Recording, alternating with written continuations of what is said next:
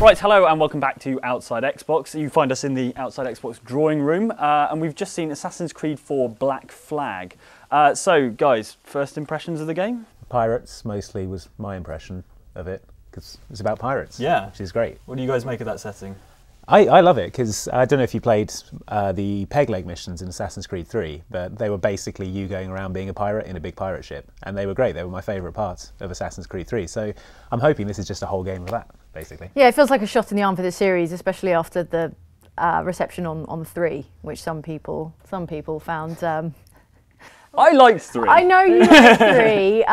It was a bit dull. And this regardless of whether you liked it or not, this is a nice, sharp contrast. This is not like Brotherhood, where it's the same time period, same character, and very similar setting. They've actually gone back in time. First time good for the 60 series years or that so. they've gone back in time, but they've given it a number and a subtitle, which feels a bit like hedging their bets. So they're like, it's a sequel, but if it doesn't do very well, it's not really a sequel. So I don't know if.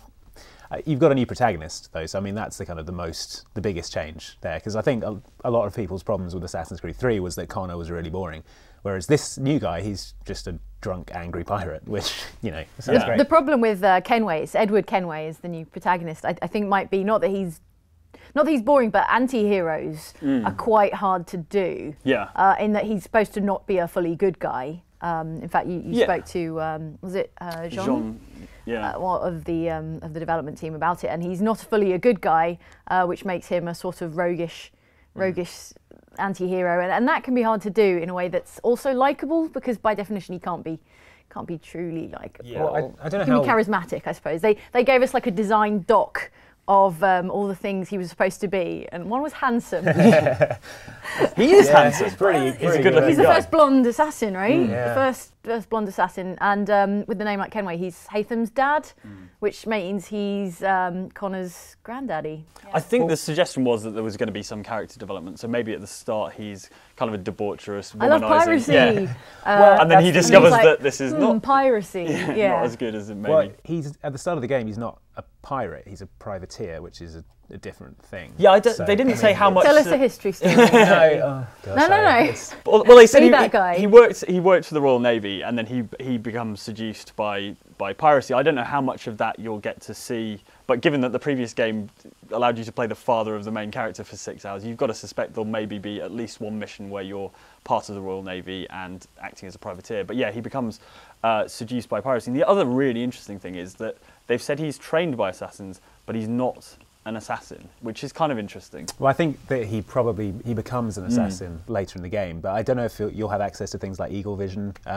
Although that wasn't really in Assassin's Creed 3. You used Eagle Vision maybe twice, and it was press L stick to use Eagle Vision. Did they say outright that he wasn't an assassin? Yeah, at the start of the game, he's not an assassin. Okay. But so I think he will become one, which makes kind of Haytham even more interesting, because clearly his dad was an assassin and his son became an assassin, but he's, spoiler alert, not an assassin. No. But the present day is a factor in this new game. I was wondering whether they'd just kind of leave it aside and it would become just... But you're the new Desmond. Yeah, right. I'm the new Desmond. Andy's the new Desmond. But you're the new Desmond I'm as the well. new Desmond. But what about me? What if I play? Am I the new Desmond? No. Are you an assassin? I'm the only one wearing the outfit, so I don't think you guys... The fictional premise is that you're at Abstergo Entertainment, which is like the entertainment spin-off of the evil Templar organisation. Yeah, you've got to evil diversify. corporation Abstergo, and you're researching. They weren't clear on whether you're researching your ancestor. But you're doing some sort of historical research with the Animus, and you're researching Edward. Yeah, so it looked like we were shown, I think, all of one sort of screenshot or artwork, and it looked first person. Yeah. So I think that would be a really neat way to do it, because then you don't need a character model, and it's fully immersive. They've said this is a result of the fact that the timelines are now in sync. Like the real world is at the same point. They made a big deal about that. Yeah. We are now in the Assassin's Creed world. He was like, "You're in the Assassin's Creed. There's no escaping it. Lock the doors." But I mean, I don't know. I feel like that might still be a bit of a holding pattern before they bring in another protagonist. I don't feel like we're going to see a lot of the ones who came before, or whatever you want to call them. No. The Juno, Minerva. Yeah, I mean, Desmond was very specifically the convergence of all these bloodlines. So unless everyone who plays the game is also that convergence, it kind of Yeah, so you guys have finished Assassin's Creed 3 and I haven't, so... Okay, so we'll leave it there, but it's interesting. Anyway, Pirates.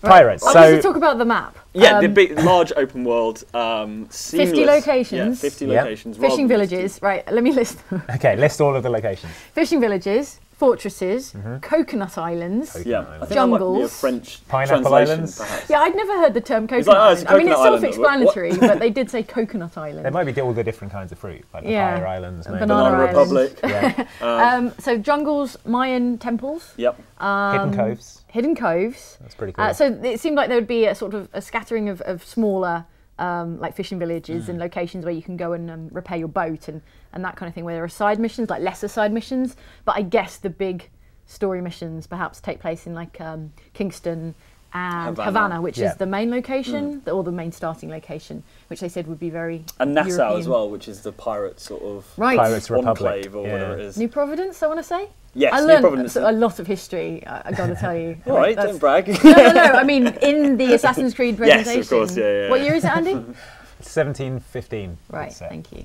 So Who's the president? It's like the golden age of piracy, yeah? Right, exactly, which was about like a 10-year period. So it won't be maybe as decade spanning as some of the previous ones. That's cool. I'm prepared to deal with a slightly tighter focus, particularly because so much seemed to happen during that time period. And they've said, there's going to be these big historical events like the Spanish Armada and all this stuff that happened within that decade. So I think they're going to have plenty of material, certainly.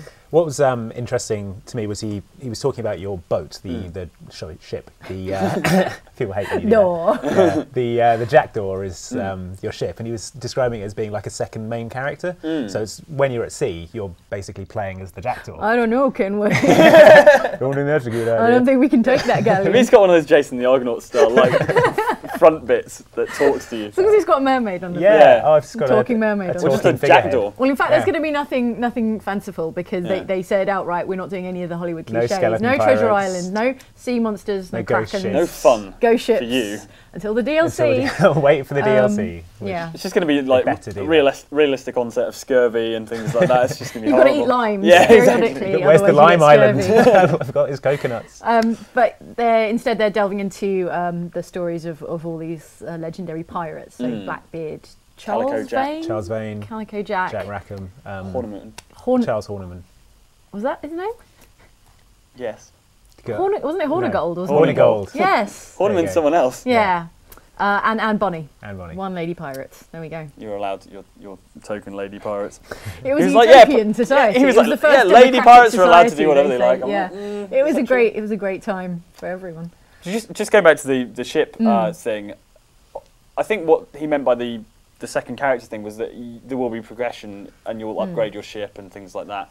And I think it sounds like they've really sort of done a number on the naval combat, and boarding is going to be this sort of not scripted event, but you can approach from any angle and you fire the grappling hooks, and then it becomes, he described it as like a 3D playground. So there's two ships are interlocked together, and then you can you can clamber between them and leap around. That was cool. He was talking about the different ways you can board. So you can just jump across and start killing everyone. You can swim around the back and come up behind people.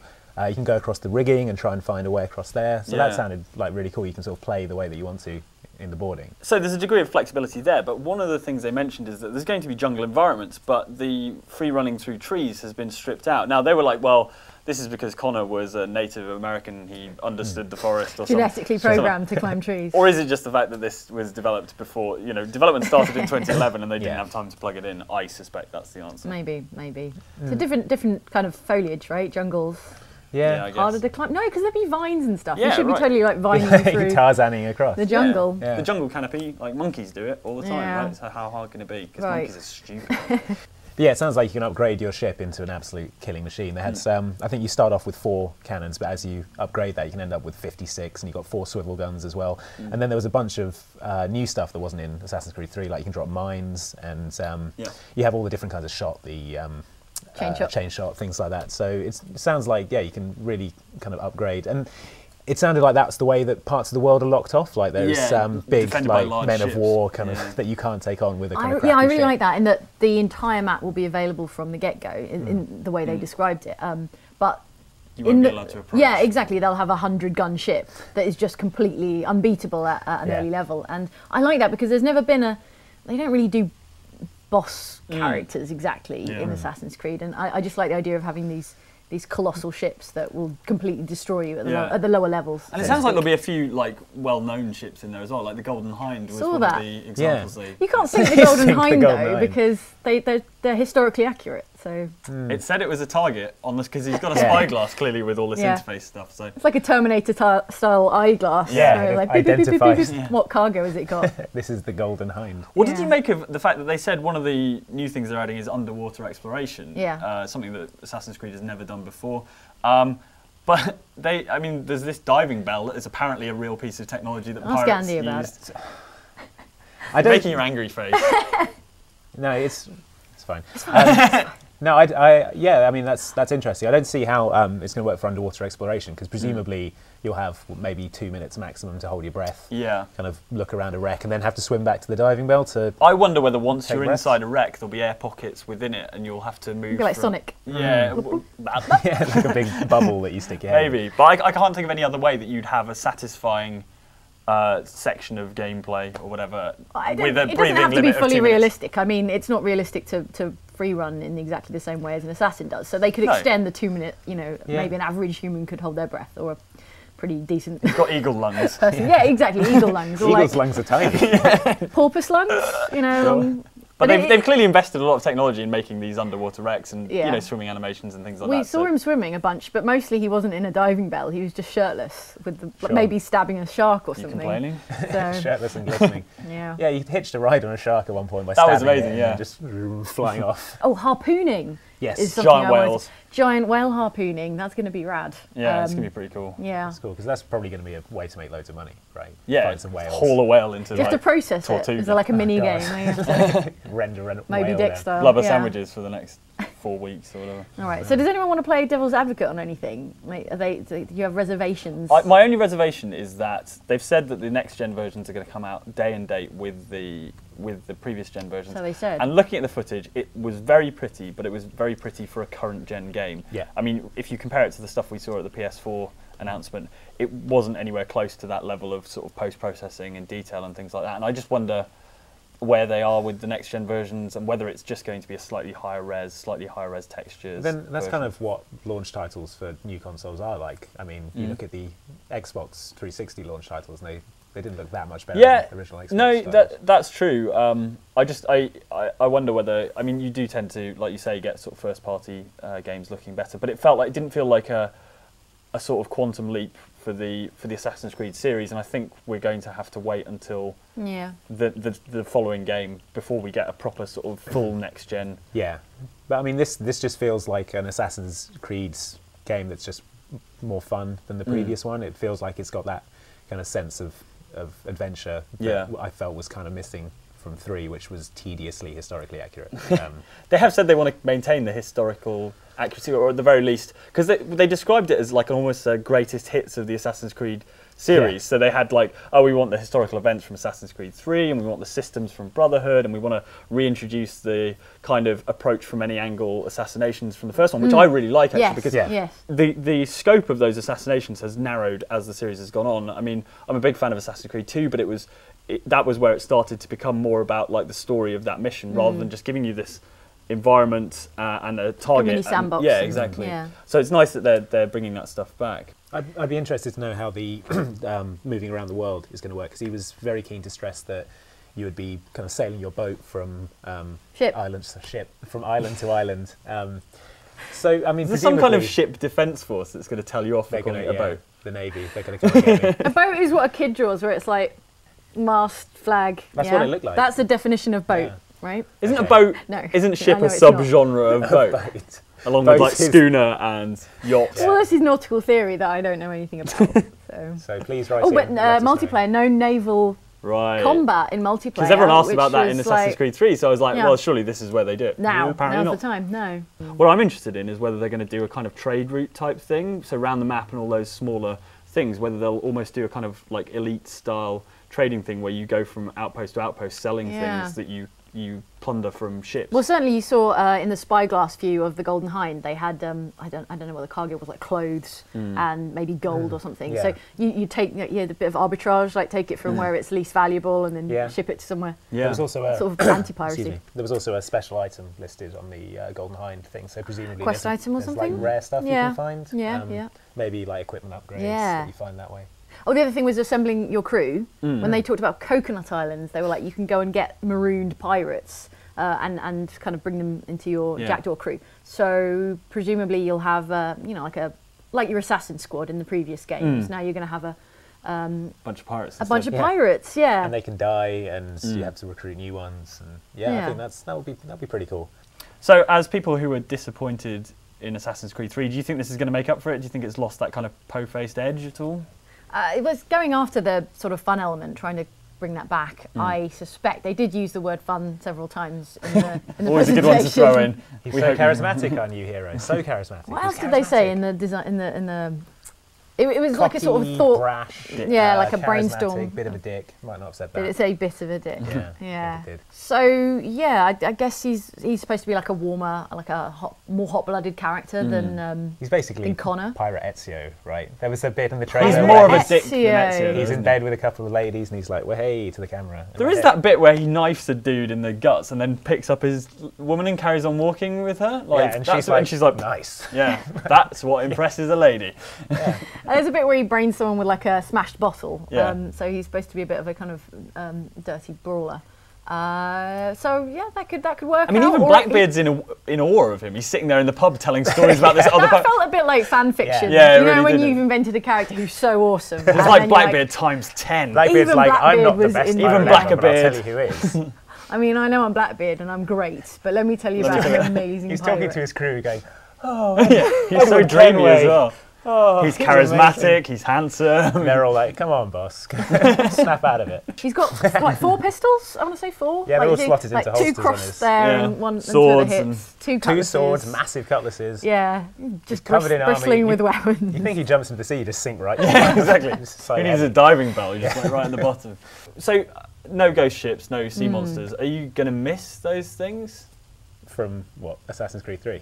No, I mean like that's from other mass media pirate sort of I don't know. representations. It depends how they handle everything else, but it might be a harder sell, for Ubisoft when they're like, "Here's a pirate game," but there won't be any of the kind of like cool fantasy pirate Surely, tropes. like memories are like fallible and things like this, and these stories. There may have been a Kraken, but No. it might just have been Blackbeard. But things like ghost ships and stuff, those will have been Oh, I stories and see. fables and things. Yeah. So if you, depending on the memories of the person, Like they're when sailors tapping thought into. they were mermaids. Yeah, Yeah, they were there's a actually bit just like where you make out with a sea manatee cows. at some point. That'd be great. Yeah, I mean, I think you mentioned you could do it as a dream sequence, because if it's something in the pirate's own sort of lore, if it's in the stories they tell each other, there's no reason Like a boozy grog they wouldn't dream. be thinking. But yeah, so like with the Madness of King Washington DLC for Assassin's Creed 3, they could do not an alternate history, but a sort of more fanciful fantasy. Or also, thing. I mean, if you're marooned on an island and all you've got to drink is salt water, that sends people crazy as well, Yeah. right? Yeah. So I mean, that's an alternate history where Krakens existed. So Is that alternate history? Yeah, sure. I don't know. Okay, It's maybe. like Krakens evolved instead of fish. Yeah, all Or right. something. well, that was us discussing Assassin's Creed 4 Black Flag, and we'll see you next time on Outside Xbox. Bye bye.